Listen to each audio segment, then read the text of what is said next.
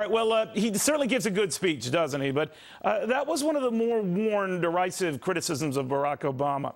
His critics acknowledging he does have a way with words, but little else. Now, my point is, as I was telling my friend Mark, if you do have a way with words, you really don't need a whole lot else, because if you can move people with what you say, you can take them generally where you want to go. You can ask, oh, that fellow FDR or John Kennedy or Ronald Reagan, because I think words matter, emotions matter, jazzing folks, inspiring folks. They all matter. Don't believe me? Well, ask Steve Farber. Steve is the leadership expert and author of Greater Than Yourself, The Ultimate Lesson of True Leadership. He says that a good leader really needs the wow factor as well as consistency. Explain what you mean by that, Steve.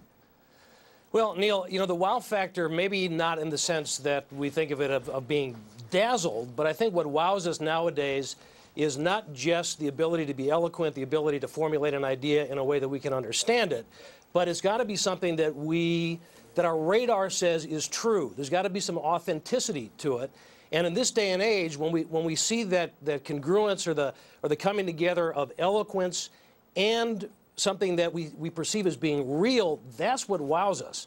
And that's what inspires us to want to commit with our votes or in day-to-day life at work. Well, I'll tell you, Steve, you hit on something here, because the best bosses I've had and the best leaders I've seen have a way of getting excited.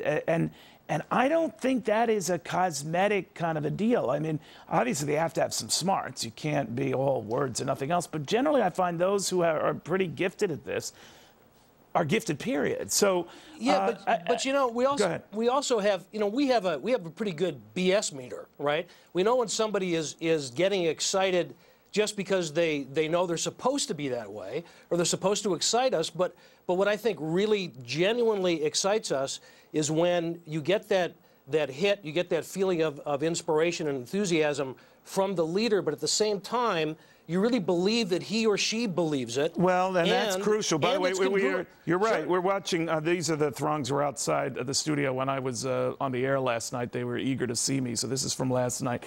Actually, it's not true at all. These are Barack Obama's legions, including Oprah. But, Steve, people are going to glean from this now. I've got to be a rock star to be a leader. If I want to be a good COO, I want to be a good presidential candidate, I have to put words and phrases and inspiration together like Barack Obama. Is there danger of overdoing that?